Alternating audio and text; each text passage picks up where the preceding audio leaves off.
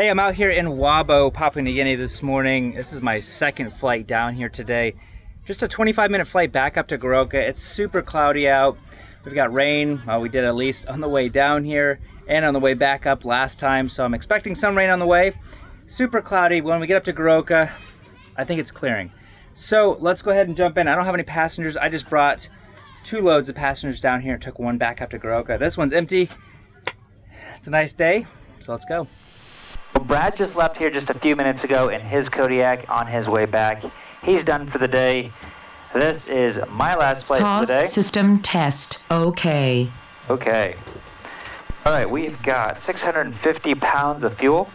So I've got all my seats on board, minus 18 kgs of equipment. I don't have anything except maybe like 8 kgs or so in the second pod. So I'm looking here, over here, it's usually kg, but you can hit kg and it turns to pounds. So we can put our cargo in here at 20 pounds. Cruise 210, fuel 650, gross weight 5346. We're within 10 here. So for takeoff, we've got 54 and 63. So 63 knots if we have to come back in, and 54 for rotate. Going all the way up to 11,000, worst case today. And I will put on this map. All right, we are the blue dot down here, and we are going to be coming up here and then kind of wiggling our way through some valleys, just because like there's clouds, rain, things like that, and then getting up to Goroka. So let's see how this goes. Let's go ahead and start. Fuel is on. Aux pump and igniters on. All these are back, and low start. Watch my NG first, over 14%. We'll introduce our fuel. Low pressure's coming up now. Fuel flow's coming in. ITT's coming up at a nice slow rate. And it all peaks out at 652. Prop 4 generator, alternator.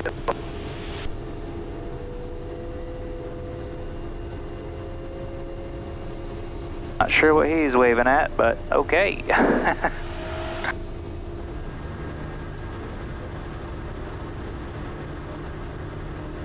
Okay, he's giving me the thumbs up. I'm not sure why. Switches and instruments. Okay, all of our switches. Let's throw our strobe, our landing, and our pulse light on. We've got bypass right here up to 11,000, 1013 on the altimeter. Our flaps are set, indicated at 20, and we're going to verify that they're both at 20, which they are. That is a killer in this airplane if you don't have it right.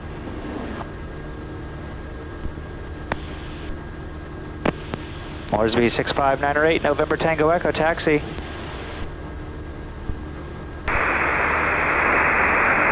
November Tango Echo, motion good. November Tango Echo, taxi, Wabo, Goroka, 1 POB. November Tango Echo, loaded for the traffic. November Tango Echo. All stations, Wabo 1209, November Tango Echo, back taxiing for departure Goroka, Wabo. All stations, Wabo 1285, November Tango Echo, back taxiing for departure Goroka. All stations, Wabo. Alright, the reason I had to give 2 calls is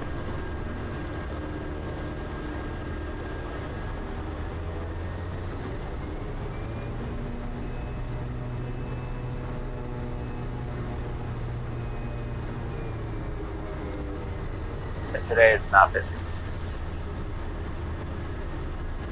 Clear on the left, clear on the right. Definitely the clouds are coming in and filling in. My last flight down here we had lots of blue sky, and I see 0 blue sky now.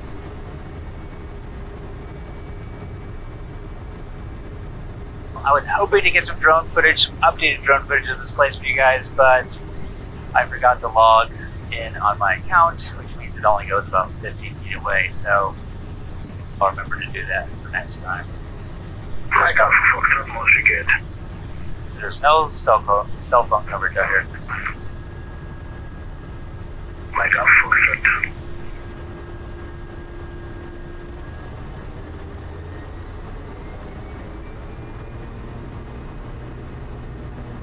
Well, it's not nearly as wet and muddy as last time I came out here a couple weeks ago. Picking these guys up. Ignition, inlets, and lights are done. Our harnesses are done. Our idle and gov, we've already done a governor check today, and we've already done our takeoff flags for here. 30 degrees out, well, 31 degrees out, and 1590, because we're at sea level, 100 feet, we're going all the way up to 9,000 to get over these mountains. So 1540, 1590, go 50 below because I'm in bypass. As I'll set my torque, my ITT around 720 as I'm on my roll. By the time airborne and going faster, it'll bring it over to 740 for our takeoff. So ignition, condition, flaps 20 fuel and harnesses. Plus is complete. Things are so handy for takeoff and landing. Alright, let's go. 1540, rotate 54.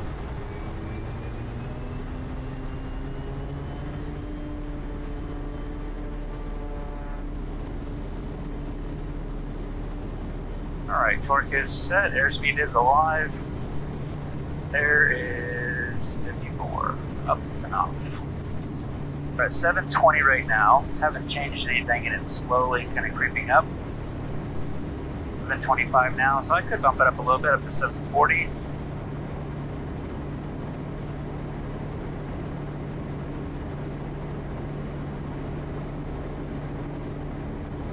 Right, once we're over 300 feet, and over 85 knots, we'll go 10 degrees of flaps.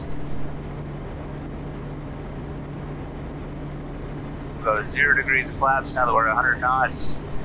Now I'm determining how I'm going to get out of here, because I've got mountains up to 4,000 over here. Actually, I'm closer up to 6,000. You can do an IFR departure just through the clouds because there's nothing out here. Just lowering terrain. I see a decently sized hole over here and a little bit of blue sky as well. So let's get my prop on back to 2,000 RPM.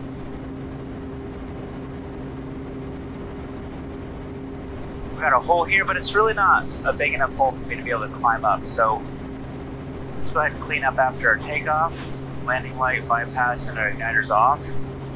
I'll head over here to this hole first. That hole is really nice, and it looks like this layer is just maybe like a 7/8 broken layer at around 1,000 feet, but it looks like it's only about 500 feet thick. I'm going to jet out here and then start my climb up pretty quick just because I'm already going 135 knots, so I can really pitch for our best angle or best climb. Best angle is going to be 73 knots. The best climb is going to be 99 knots. Alright, yeah, look at that. So clearing up. So let's pitch on up.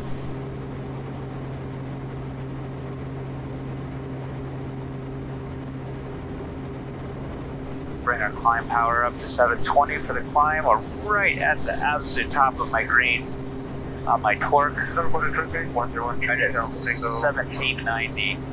Now let's drop it down the higher we get. I was thinking on the way out here, a couple years back, as I started flying here in Papua New Guinea, and days like this would really stress me out. Because, for one, I was VFR only. And I didn't know what the weather does, I didn't know what my options were. Very stressful. And I'll get more into that here in a minute. RSB 65908, November Tango Echo departure. November Tango Echo, mostly good.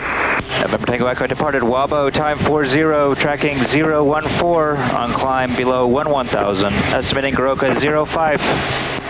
November Tango Echo below 11,000. Noted for the traffic. November Tango Echo.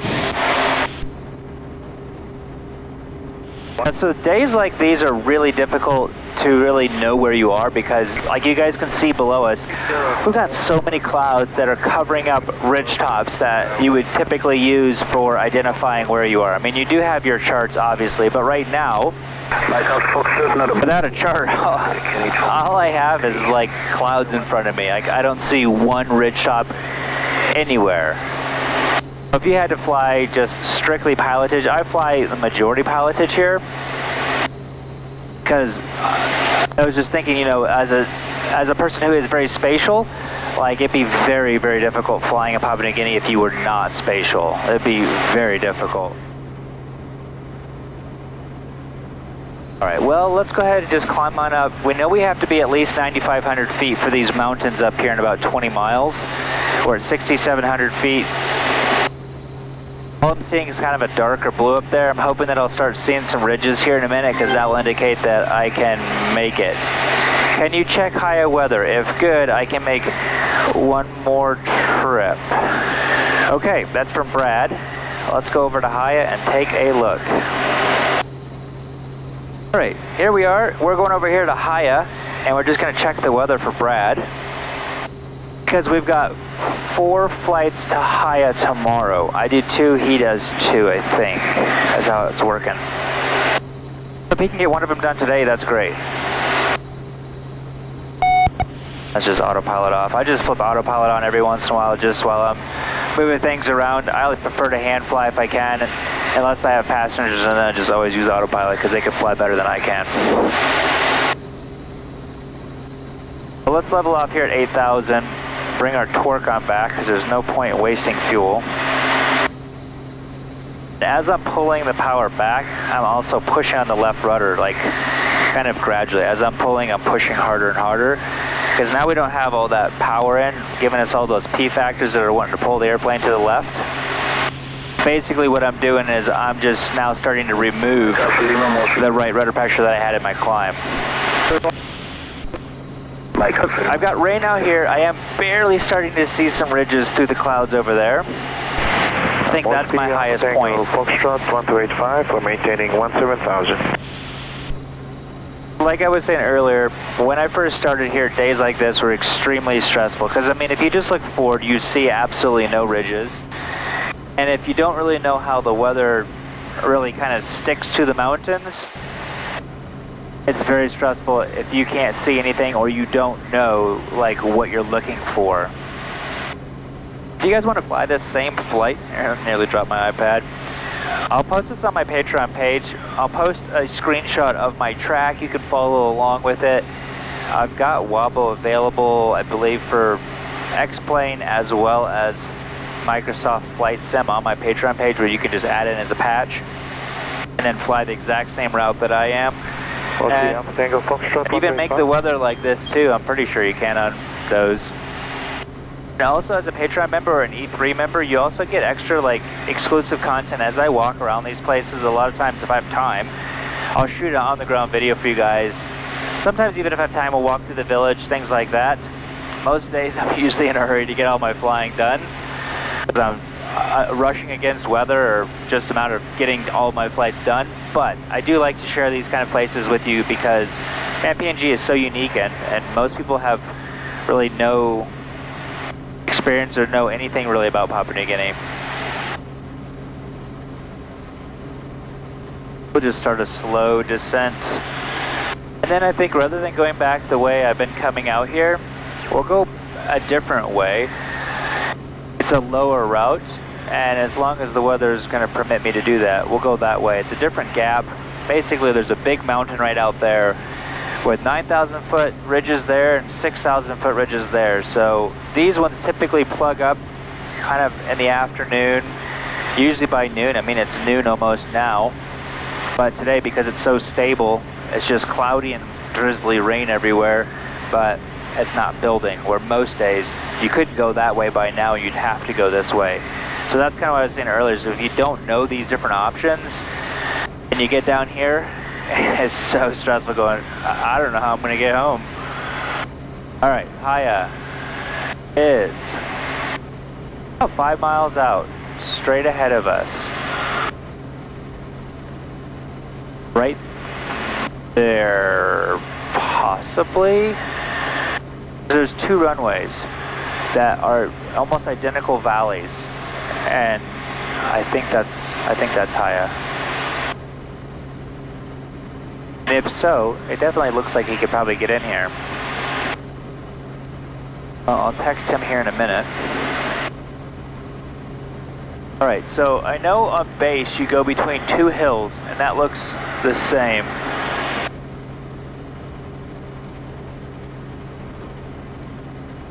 Oh, you guys will all see. I don't even see it right now. It's right below these clouds right here.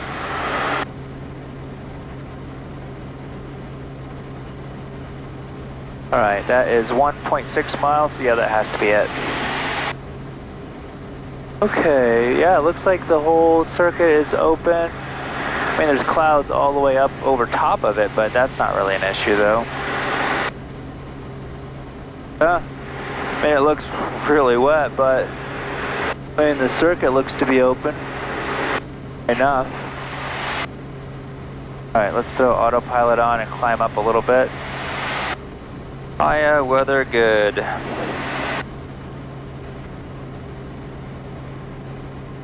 Alright, autopilot off. Let's climb up over these clouds right here. And let's throw our terrain on, because there's so many clouds, and now it quickly shows me right where the Maiamafu gap is, which is right there. I don't normally fly with terrain on unless it stays like this. But on days like this, oh, it is a really big help. Alright, let's go 720 and climb up a little bit quicker. 720 on the ITT. Alright, I'm seeing over these, I'm seeing some ridges out there, which is good. That's towards Karamui. I had people in Wabo wanting to go to Karamui, but I wasn't able to take them today because I have no idea how good or bad the weather is. So I don't want to pick them up, fly all the way up there to find out, nope, doesn't work. Then have to fly all the way back. Okay, here is the gap. Not looking awesome, but we'll stick our nose up there and see what it looks like. Well, lots of clouds though, that's for sure. We've got a big, huge, whatever, 11, 12,000 foot mountain right over here in these clouds. Lowering kind of terrain going out that way. We've got a big valley and then another ridge on the other side of the valley, which is those other red and yellow marks. So I kind of need to make an S-turn, kind of go in and come out about 8 miles or so. This is looking really plugged up because I'm not even to the gap yet. Yeah, I don't think it's going to work going this way. I am seeing these ridges, but those are the mountains that go right here, and I'm not seeing into the next valley. Or am I? Oh, actually I think I am seeing into the next valley. Here's what we're going to do. We're going to slow on down. Get myself time to think. Push the prop forward. 10 degrees of flaps below 138.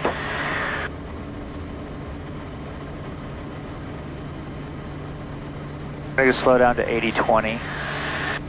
Yeah, I can see better with my sunglasses.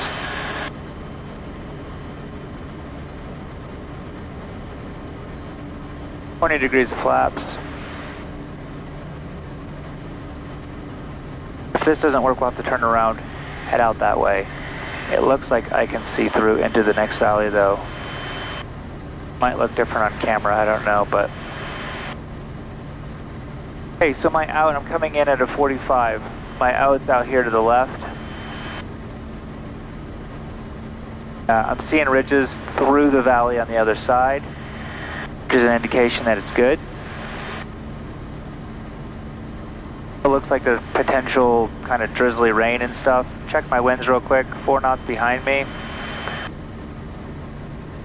7,000.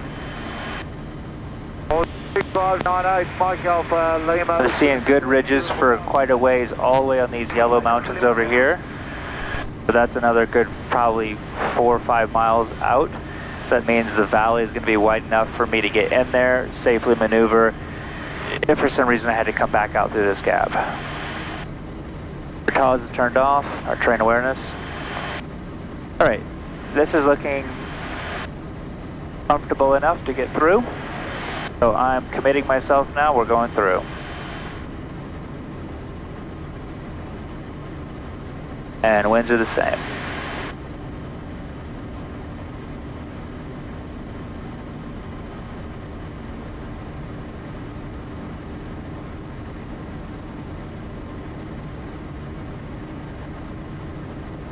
Like I said, I need to get out going that way here in a minute. All right, winds are still the same.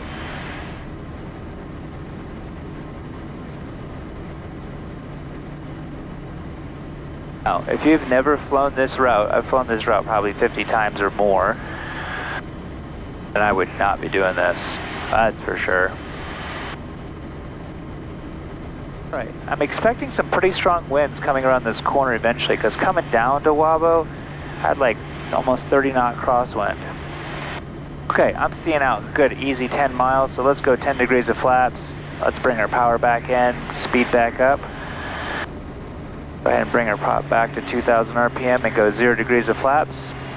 We've got, I wouldn't say a good 10 miles visibility, but I have 10 miles visibility. And it's looking even better towards Goroka, so let's get this thing trimmed out. Our torque on back to 1250 for cruise. 187 at 15 miles, Mike Alpha Foxtrot. Hello, Tango Echo, 15 miles, Goroka, contact Goroka, 108.7. 117, 15 miles, Mike Alpha Hotel. I thought that was for me. I thought he said never Tango Echo, but then somebody else chimed in, so I don't have a playback button on my HF radio, unfortunately. All right, let's just go ahead and throw our engine inlet and bypass. Rain's picking up just a little bit. Not very much. I mean, it's still just sprinkles, but in case I forget. So this is where the terrain map is super helpful. I mean, I know that I can fly this exact route here like 5,500 feet, all the way back to Goroka. We're at 7,000 nearly, but I can also see kind of now exactly where the terrain is. If for some reason the clouds are sitting on all the, like over here, they're sitting on all the ridges and you don't see anything. I'm gonna have to give him a revised. Moresby 6598 November Tango Echo. Station calling Moresby 6598, good. November Tango Echo, revised estimate Goroka time 1-2. Tango Echo, Roger. Copied revised 1-2 Goroka. Traffic Mike Alpha Foxtrot, Cessna Caravan, standby for Goroka. Attack 130, not about 1,000. Estimate Goroka 0217. Copy Mike Alpha Hotel, November Tango Echo. There's a Foxtrot. Well, there ain't many planes, so I know where standby is and I know where Goroka is. Well, this is what the Windy app was forecasting for the day. Kind of progressively getting kind of drizzly, more cloudy as the day went on.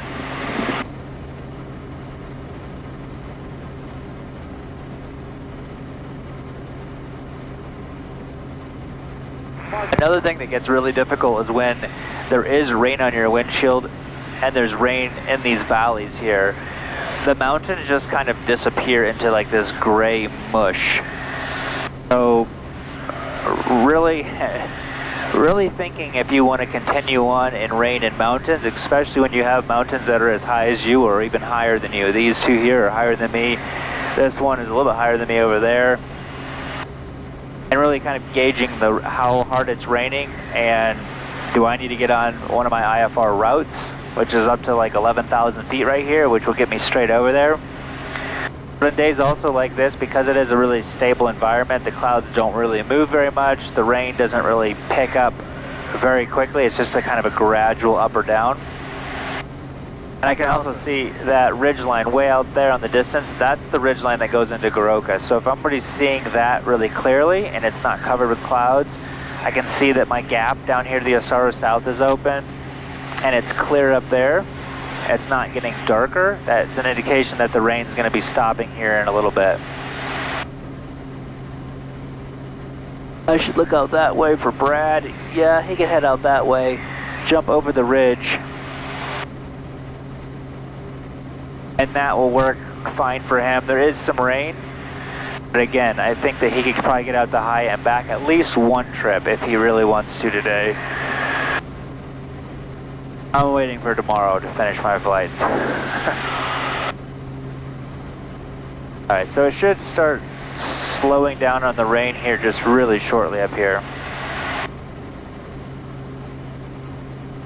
We'll throw engine inlet back to normal now that it's starting to peter out. I like days like this when it's a really stable, cloudy, rainy day like this. I used to hate them, but I actually really like them now because it makes you think more rather than just going in a straight line on the magenta, you know, brick road. It's really nice because you have to kind of think of like how am I going to get back where I need to get the most efficient yet safest way at the same time. There we go. Now it's clearing right up.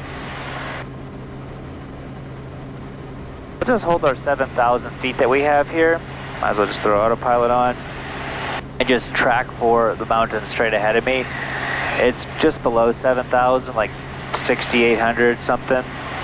Once I get to the top of that, that's where I start my descent down into Goroka. Good day, go ahead and we're maintaining 17,000. We'll be back on track by Lubli. And put in our Goroka Tower. Goroka Tower, November Tango Echo. November Alpha Tango, standby, brake. November Tango Echo, Goroka Tower, go ahead. November Tango Echo, 15 miles to the southwest, 7,000. Your circuit 12. November Tango Echo. Runway 35 right, track 4 left base, report established. Traffic November Alpha Tango, they're set. Lining up 17 right, this time we'll be departing shortly. Track 4 left base, 35 right, November Tango Echo, copy departing traffic. November Alpha Tango, runway 17 right, make left then, clear for takeoff. 17 right, left turn, good to take off, this is Alpha Tango. Alright, well that airplane's going to be well out of my way before I get there in another 5 minutes, so. Oh man, that waterfall is beautiful. That thing is huge.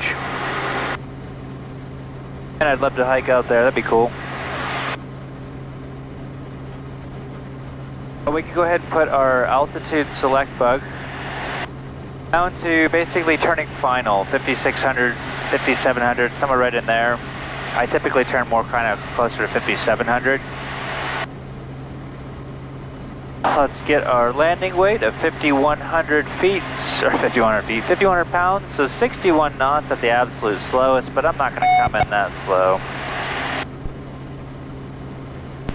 Probably come in. Tango Echo, traffic November Alpha Tango is on the left and now. And at this stage, U1 number 1, ahead of Mike Alpha Foxtrot, inbound from the north, tracking for left downwind this time. Track for finals, report final. Track report finals, 35 right, November Tango Echo. I don't know what. Foxtrot, you'll be number 2 behind November Tango Echo. Copy, number 2 behind Mike Alpha Foxtrot. I don't know why they call it finals here, but they do. Not every time, just sometimes. Alright, we can OBS it just for you guys' sake so you guys can see where the runway is. Right there. And it puts a nice big line right there, so help me line up for a final for 5 miles. We're pretty much 5 miles now. Our torque on back at around 450. November Tango Echo joining 4 mile final, 35 right. November Tango Echo, runway 35 right, clear to land. Clear to land, 35 right, November Tango Echo. Town Mike Alpha Foxtrot is left downwind for 35, we have the landing traffic inside. Mike Alpha Foxtrot, you're with the traffic, follow behind as number 2. Follow behind number 2, Mike Alpha Foxtrot. Alright, we'll shoot to land around the 500-foot marker. Sometimes if you land just a little bit past it, it's a little bit smoother of a landing because the runway kind of dips down right there. Alright, 550 Mike Alpha Foxtrot, QNH now 1020. 1020, Mike Alpha Foxtrot. A little bit fast, so I'm going to probably float a little bit further than I'm wanting to.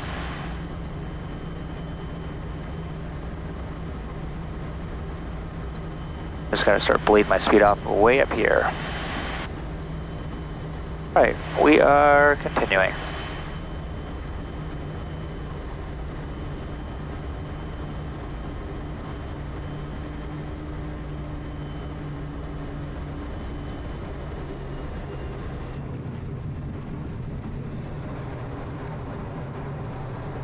Mike Alpha Foxtrot, runway 35 left, clear to land. Clear to land, 35 left, Mike Alpha Foxtrot. Well, it looks like Brad is filling up, probably to do one of those highs, it looks like. Thanks guys for joining. Hope you guys enjoyed that. I did. Like I said, if you want to fly that same route on one of your flight simulators, check out my Patreon page under the commercial tier. I've got probably almost 100 different flights all around Papua New Guinea. There's a bunch of runways also that you can add to your game as well that don't come with it normally.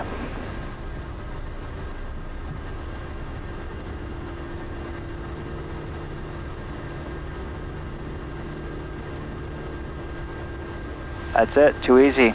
Alright guys, see you next time. Thanks for watching.